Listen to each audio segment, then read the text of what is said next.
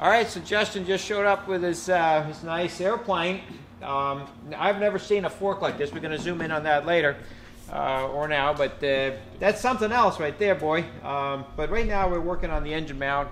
He brought the engine mount here. Didn't really have the time to get it powder coated because this install really came up quick. So Alyssa ran it down, got it powder coated, and now we're mounting it. We started out with the pilot holes in the airplane and a step drill, and we just brought them up to about 5/16 everywhere. Then we reamed one hole at a time. We always start with these top two. We had a reamer for that that we could use when the engine mount was off the airplane. Later on, once we had this one and that one bolted, we ended up using a 3/8 drill on the other two, looking through the holes, making sure that we were lined up with the existing holes. We had to pull this one out just a tiny bit while we were drilling, and the same with that one, but not forcing anything. We then put the two top bolts in that came in the kit from Viking, put some temporary spacers and some temporary nuts on the back that were not locking kind. And we're doing that because we want to kind of hold the mount firmly on the airplane prior to working on the top part. We also don't have the, and this is not something that is you can do one way or the other.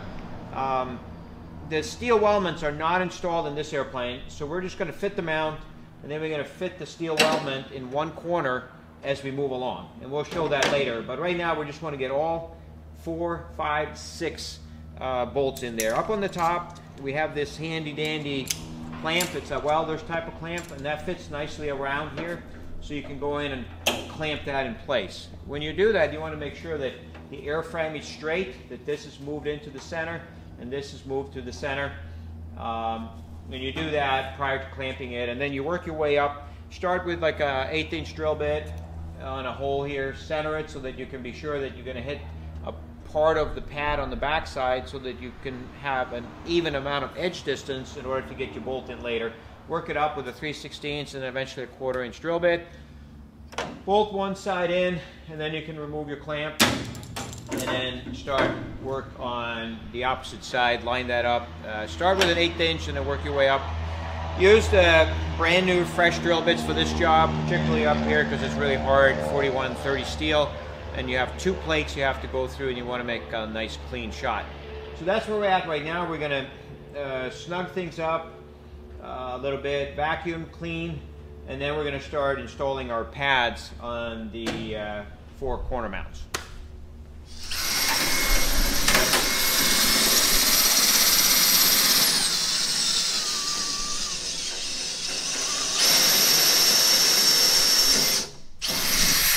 Can you just tell us what you did one more time? All right, so we did. We just finalized with the 1/4", and put reasonable amount of just steady pressure, low RPM. Got that one through, and so now we have a 1/4" on this side and a 1/4" on this one. Length of these bolts they're obviously dash numbers when it comes to a number 4 bolt, but if you measure it, we just measured one, it's 7/8 of an inch long, and we have a dash 4 washer on the outside, one on the inside, and then a nylon nut on it on each side.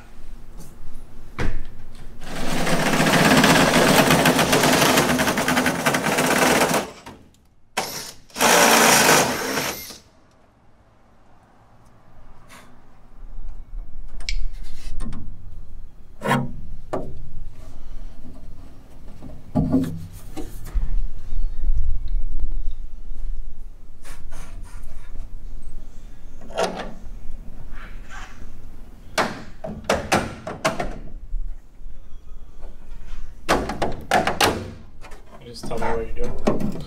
Yeah, the first thing I want to do is I just want to get that 3/8 hole in the front of it, because then I can pull it into the, see how there's a little gap there? We can pull it into the firewall. And once we get it pulled up, then we can drill from the bottom up using the existing frame. So I'm just going to mark it up front here. And I'm going to drill that on the bench, and then we'll pull it together with a short temporary bolt like this thing here. And I like to have some nuts without the locking for this kind of purpose, just for temporary assembly. So we'll drill it, and then we'll drill from underneath these guys. And this guy, this one's going to have to be countersunk or a low profile, and then we can put it all together. Alright, so in order to fit these engine mounts in here, we took a temporary bolt. Basically, we had we can see it on the other side there. We just kind of took a short, like a 1-inch fully threaded 3/8 bolt, and we bolted it in with that just to get going. And then we drilled from the bottom, cleat-coated. We had already done that here. On the front here, we also countersunk, and we're using a structural screw there because we're going to have a nut here, and it's tight to that screw. So that's how we're going to get the room to do what we're trying to do. So we got 2 AN3 screws or bolts going through here, and then we've got the structural screw in the front, and now we're going to tighten it all down with the washers underneath the airplane. Good. Okay, so we did pull the engine mount from the powder coater, and we're able to fit it to the pilot holes that Zena had put in there. We talked about that a little bit. We drilled everything up to 5/16 using a uni-bit because we know the mount fits this airplane exceptionally well.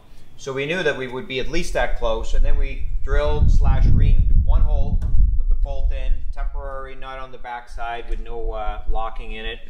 These are handy to come by. Just get yourself a handful of the non-locking 3/8 24 nuts for that kind of stuff.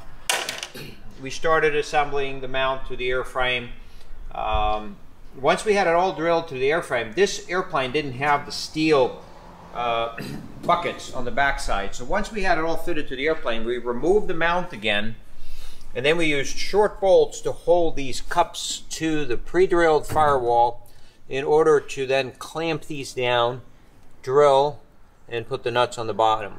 And we did that also on the bottom ones, and we were able to cleco as we went with 3/16 clecos, and we were able to get a countersunk bolt or underneath that special MS nut that's supplied in the kit. And now we're going to work on installing the engine itself to the mount. All right, ready. So we did hoist the engine with some straps. There's a couple of holes in the cylinder head here, one here, one here. Those are handy for the straps to just kind of go right through there. And of course you want to make sure you're not going to slide off your lift. So we went back here. On the other side, we just go around the plastic manifold. The plastic manifold is exceptionally strong, so if you catch it like right here and right here, that's plenty strong. And once it's hanging, you're going to need some stabilizing ties. Like this one, what it does is it pulls the engine towards us in order for the two bottom engine mounts to be level with the ground. Okay, the engine, this is not level and this is not level. The intake manifold is tilted to the left and the intake is to the right, and that's what's level. So you can tell by how the engine mounts are level. And this is just getting it ready for mounting, so it makes it easier. And then of course this plane should be parallel with the engine mount on the firewall. So if we look at the firewall, we kind of see that if we look from the side that it's leaning back a little bit. So most likely once we get close, rather than fighting this and changing the engine, we'll just lift the tail of the airplane up or whatever we have to do to make that level. All right, so first thing we're going to do is trim one of these washers.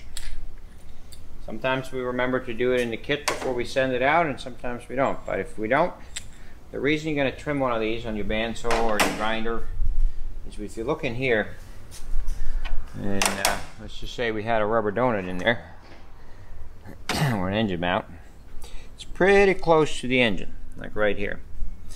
And what you don't want, it doesn't matter if the rubber hits the engine, because the rubber obviously is vibration isolator.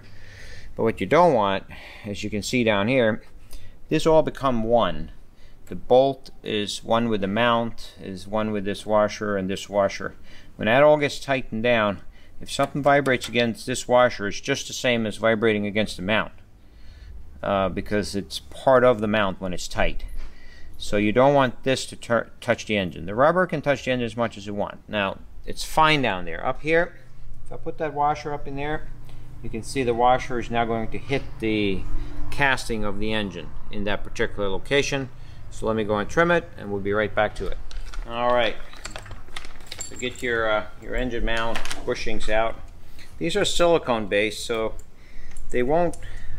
You'll actually see, and I'm going to mention this right off the bat because it's going to happen on every one of them. You'll see little hairline cracks on the edges within days of mounting them, and that's just how they are. They're silicone. They're not FAA certified, but they are softer, and they're allowed on home builds to use the silicone. So yeah, we have to live with little hairline cracks on the edges, but we get the advantage of being able to use a softer material. So I go with that. It gets less vibration into the airplane. Now it has a bushing inside, so when you start torquing it down, there's no real torque. You're just going to tighten the bolts until everything is solid, meaning the bolt hits the bushing hits the mount, and the nut hits the mount. So you'll feel when it's bottoming out. So this one's easy. We'll show that one first. There's a couple of little things to point out on this one and the one on the other side. So we'll do that. We'll do that afterwards. So now we got a AN6 washer and then a fender washer, and then we've got a fender washer here, and then we're going to put AN6 washer and a nut there once everything is lined up.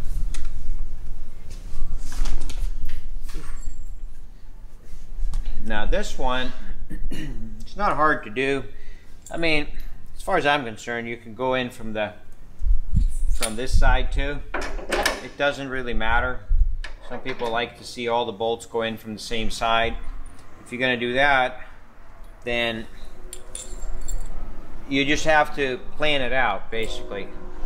Put all this stuff together ahead of time and put it all the way through, you know, as you go. Move the washers, everything forward, so that you can put all that in there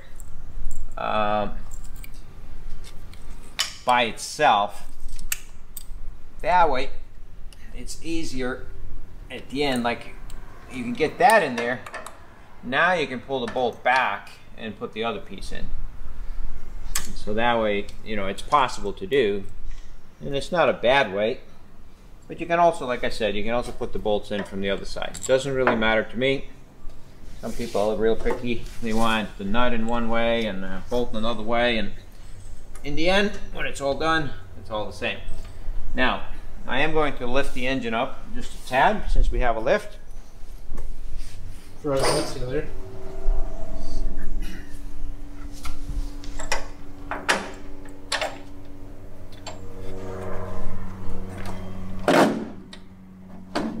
Alright, so we got that in a little bit, and I'm going to play with the lift again. I'm going to drive it forward. I'm going to take our dog and move him a little bit. Just a tiny bit. Alright, and then maybe down just a tad. Kind of try to pull it together a little bit on the bottom. And, you know, working just the bottom or just the top is what you want to do first. And then wiggle it for a while, bolt go through, and put the nut on.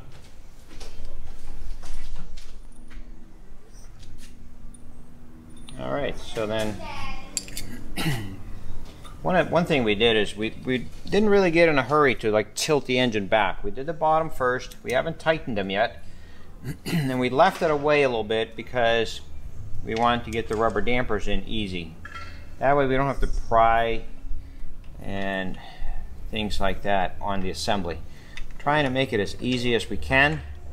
We'll also make sure that our airplane has no way of falling on its tail, because that just becomes a real bad day. We got our AN6 washer, our modified fender washer with the smaller curve towards the engine. And we're going to just check on that as we as we tighten it up. And then we've got a full size, and then through the engine mount. And I am going to lift the tail just for a second, but before we do, we're going to install the other side up to this point, and then we lift the tail at one time and put the nuts on. So we've been tightening everything up until it bottoms out. As you can see now with this one, we clearly, if you shoot this way, you can see that we're missing the engine with that special washer that we made up.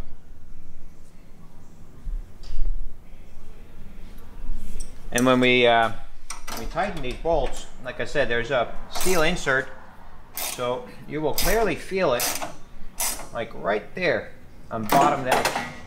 And then we just take care of all the straps, get rid of the rest of them, and then we should be able to have a little bit of a celebration of a newborn Zenith with a Viking engine. Woohoo! Take it away. Forklifts taking it with us because we don't have every strap with us. Rudder's like, what's doing? Rudder's the supervisor down there. Yeah, what's our supervisor doing? Sleeping on the ground. So, to say that again, now we should have a newborn Zenith with a Viking engine.